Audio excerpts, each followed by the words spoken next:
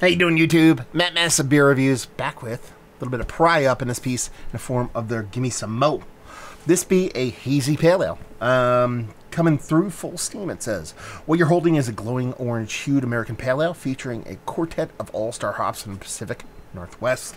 We find this crusher to be sopping with notes of overripe tropical fruits and melange of citrus on top of exceptionally soft mouthfeel. In short, a pale ale exactly as you'd expect Pariah to do it. When life keeps you throwing you punches. Give me some mo. Yeah, I don't know. Give me some mo. I mean, I just want to think of Tribe Called Quest, to be perfectly honest with you. Let's see, 5.4%. So this is by far and away the lowest hazy they've sent me. I mean, technically they sent me a wit beer, which would be a hazy. But most of the stuff has been IPA level, double IPA level, stuff like that. They have sent some lagers and things of that sort. But it's definitely the lowest ABV hazy, so pumped to give it some whirl. Yeah, it reminds me of some like creepy little kind of funhouse little old dude. Yeah, so there you go. I'm sure I'm missing some kind of reference to something because that's what I do when it comes to beer. And yeah, it looks like a quadruple IPA. I mean, it's super dense, thick, turbid. That's almost turkey gravy level density, pinky finger, infinite creaminess, super tight compact bubbles. I mean, she looks like a much bigger beer. It's got a nose. And she smells like a much bigger beer. She's hitting all that notes. Dominated in that citrus realm. With your pineapple, grapefruit, and regular kind of orange kind of citrus.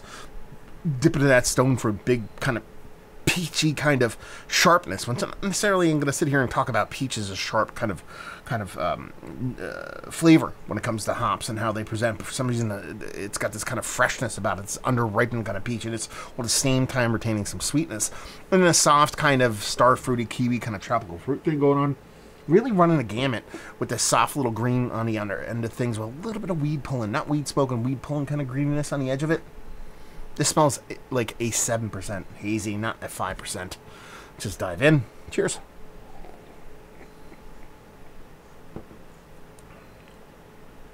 Yeah, I mean, it definitely takes a step back.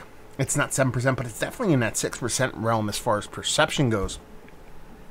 And it really does have that kind of vibrant orange, getting into that peach, getting that tropical fruit. The biggest difference here is that bittering is kind of ramped up, and it finishes a little bit dry, which is super welcome, especially when you're dealing with these lower ABV kind of beers.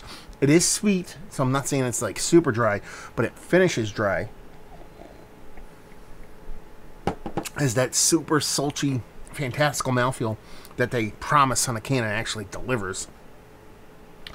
This is a really huge 5.4% hazy. I mean, this is just rich and turbid and soft and creamy and fluffy and all the good words in a very drinkable way, being impactful enough to make you think there's no way this is 5.4%, but at the same time being drinkable enough to where you want to go back for more. So it's pulling off that cool kind of double-edged sword thing where it's very impactful, at the same time it's very drinkable.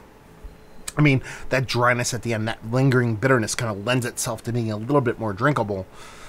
But this is fun. I like this. As a low ABV, like super hazy, because there's some low ABV beers that are juicy and fruit forward and all those kind of things. But this has a decent amount of bitterness and this real kind of heftiness to it while staying at a lower ABV beer that you can drink. I like it. I like it quite a bit. Yeah, it doesn't suck. Let's talk about it.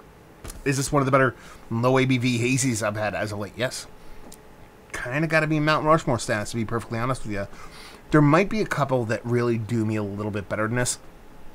I think from more of a balance standpoint, because if I'm going to knock this beer for anything, it's actually just a skosh undersweet, and I mean a hair, but it's still worthy of me in Mount Rushmore status. This is the third head or the fourth head on the mountain as opposed to the first or second head, but really tasty stuff. Listen, I'm nitpicking here. It's fantastic. Value and availability. It's Pariah, San Diego. Brewery only, I assume. Well, during COVID times, who knows? And leave you with, if you like what we like, this beer. If you like big old hazies and small little packages done really well, this is going to do you all the kinds of the propers. So there you go. A little Pariah in the books. Hopefully you guys enjoyed it. Down there if you want to talk about it. Massive Beers if you want to check me out doing the social media stuff. Beer Massive. Want to check me out doing the whole podcast thing. And hopefully you guys enjoyed the review. Hopefully you're enjoying a little Pariah right now. We'll see you next time. Cheers.